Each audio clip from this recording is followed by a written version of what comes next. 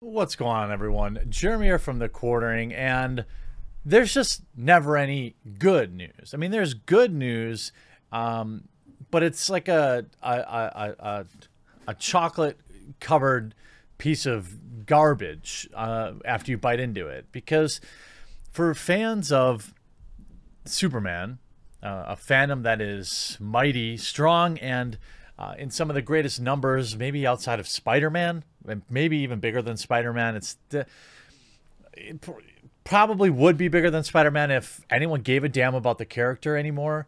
If anyone, cared about preserving one of the most beloved superheroes of all time, and less about like cramming a million new boring superheroes with half the abilities of Superman and none of the character depth, but yeah, check boxes. I firmly believe that Superman has been backburnered for a lot of reasons. Hey, and before I get too far into this, I know this video will probably be too spicy for the old family-friendly folks at YouTube. I'm really glad to have a sponsor for this video, and it's Private Internet Access. Huge shout out to this video's sponsor, Private Internet Access. In current year, basically everyone should be using a VPN. What is a VPN? Well, it stands for Virtual Private Network.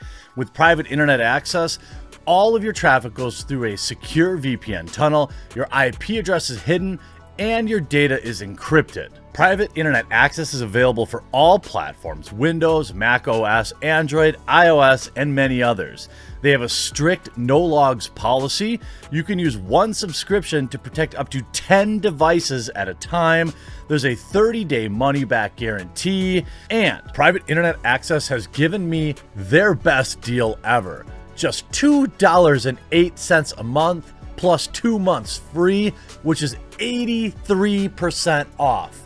And reviewers love Private Internet Access. CNET rated it as, quote, spectacular, and it got PC Mag's Editor's Choice Award for the past 5 years. You can access geo-restricted content from websites, YouTube included, social media networks, find better deals online, play games blocked in your region, and protect your identity by keeping your data encrypted.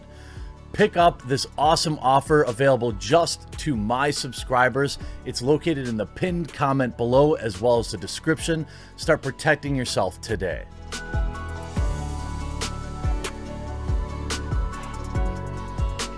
So after you watch this video, sign up for Private Internet Access, get your computer protected. So as I was saying, we have, who is, in my opinion, an excellent Superman, Henry Cavill, just off doing literally everything else in the world, and succeeding. Look, I'm a fan of The Witcher. I like the dude. He's genuine, seems super nice, and I like him as Superman.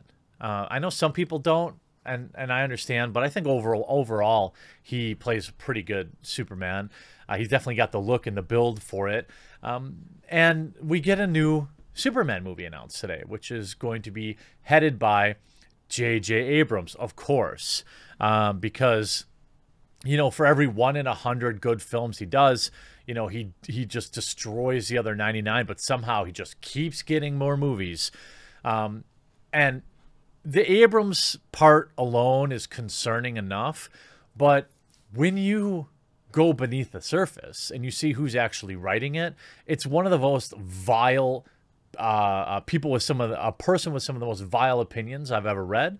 A person that went after first responders on 9/11. A guy that thinks everything's white supremacy. So of course, perfect guy to write the film for, like, literally the whitest superhero in history. You see even Jack Murphy here saying Superman is about to be ended. The whitest white man of all, with all the superpowers of the universe in the hands now of Mr. Coates, who believes white power is the source of all black suffering.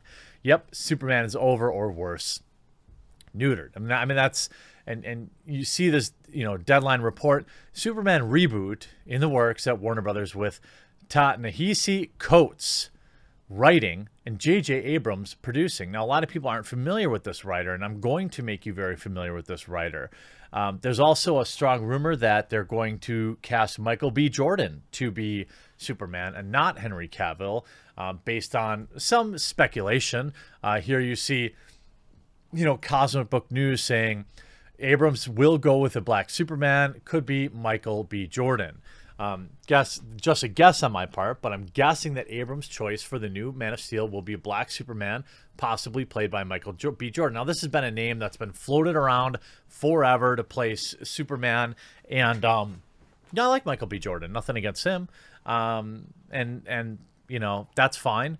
It would be totally on par for every modern day superhero film. The writing seems to be on the wall for Black Superman, as announcement comes during Black History Month from a site that only reports on news of people of African descent, with African writer Ta-Nehisi Coates on board to write the film. No director announced, and apparently it isn't Abrams, as he said he would be producing. So I'm guessing the WB and DC will also go with a black director. Worth a mention is that the new Superman and Lois series also introduced Black Lex Luthor during Black History Month, and Marvel likes to announce their Black Panther movie during February. Black Panther was released during February. In Deadline's article about the news of the Superman reboot, it seemed they made a point of mentioning that Michael B. Jordan is working with Ta-Nehisi Coates along with Black Panther writer Ryan Coogler. So again, the writing seems to be on the wall for a black Superman. Jordan is also involved with properties at DC, as he's producing the Static Shock movie. Of course, with Superman seemingly getting race swapped, the question is going to come up, will it be an SJW version? Well, as we all know, Hollywood likes to replace characters and promote its certain agendas, so I suppose the good news is that Abrams and Coates might be going with a multiverse version of Superman, which could mean Henry Cavill could stick around as Superman in Shazam, Black Adam, etc. The Black Lex Luthor also looks to be a multi-version unrelated to the Superman reboot, as far as we know. Further quote-unquote good news could also come from Michael B. Jordan, who previously made it clear that if he did play Superman, he wouldn't want to play the original version, Kal-El, but possibly the black Superman from the comic books Calvin Ellis, who actually goes on to become the president of the United States. There is comic book lore for a black Superman. It's not like one of those lazy swaps. Now, we all know that this is only a cherry on top, but hey, there's been a million actors that have played the Joker. Could a black man do it? I'm sure. And that isn't dismissed out of hand as bad. You just want the right person to play the role. And you can build the film around Calvin Ellis and, have its own lore and have its own universe as it does in the comic books.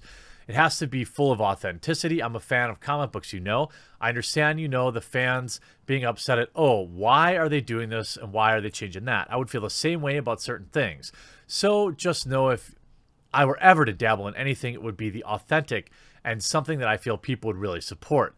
Michael B. Jordan said said back in December 2019. Responding to questions from Oprah about playing Superman, Jordan said back in February 2019, "It's tough. I hate being a business person and understanding both sides of the situation. There's obviously a huge upside to it, but being under that kind of microscope, being picked apart and compared to so many different versions of Superman, I would rather do something original. I'll be Calvin Ellis." Like, that's an awesome take from Michael B. Jordan. He clearly understands Superman, and that there's absolutely a spot for him to play Superman. There's lore that exists for that. But if you just race swap them and say, here's your new Superman, it's not gonna go over well. And people, from what I can tell, by and large, really respect Michael B. Jordan. He knows that. But the biggest problem here is the writer Ta-Nehisi Coates. One of the biggest, purveyors of garbage opinions ever. A writer who once called the first responders, quote, menaces of nature, is set to speak. He is a provocative journalist. This article is a little older, from 2017, just to build some deep lore about this guy. He's a provocative journalist for The Atlantic, is scheduled to give a lecture at the New York School, and a host departed, he says, Talks about that. I don't have any problem with the faculty at West Point bringing controversial speakers to expose different experiences to the cadets. Coates' reputation as a divisive writer stems mostly from his writings on race. They were not human to me, Coates wrote in his book, Between the World and Me, about the emergency responders who rushed into on the 11th of September, black, white, whatever. They were menaces of nature. They were fire, the comet, the storm, which could, with no justification, shatter my body. In the same book, Coates also referred to white America as a syndicate designed to dominate and control our bodies. We talk about enslavement as though it were a bump in the road. Coates said during a speech at Harvard, I tell people it is the road. I mean, this guy also demanded and wrote and received rewards for demanding reparations. Would mean the reparations, Coates write, would mean the end of scarfing hot dogs on the 4th of July while denying the facts of our heritage. There's an article from Politico, The Toxic Worldview of Ta-Nehisi Coates. This all the way back from 2015. This guy has a well-established, just awful, awful view of the world. And,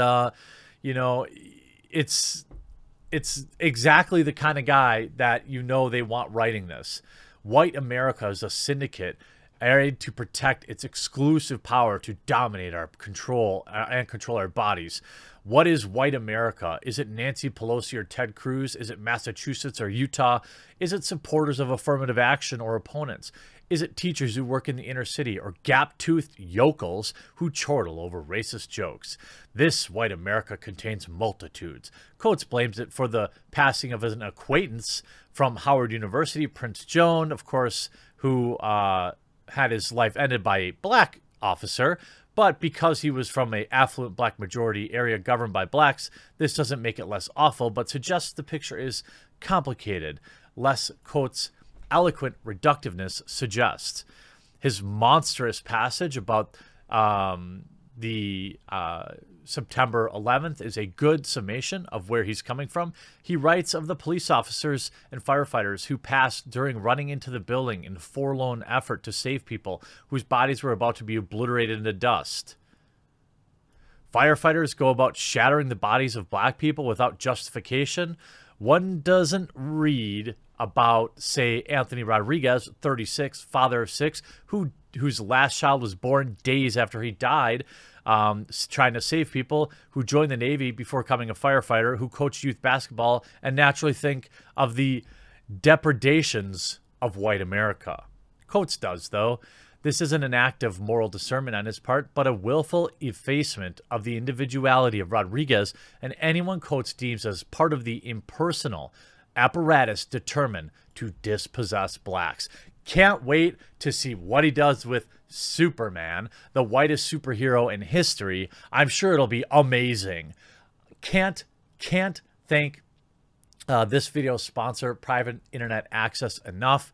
If you haven't, make sure you get yourself a VPN. They've got an incredible offer that's ending this month. They're going to have a new offer coming next month, and it's not going to be as good from what I see. So make sure you sign up today, get your computer protected. I hope you enjoyed this video. We'll talk to you again real soon.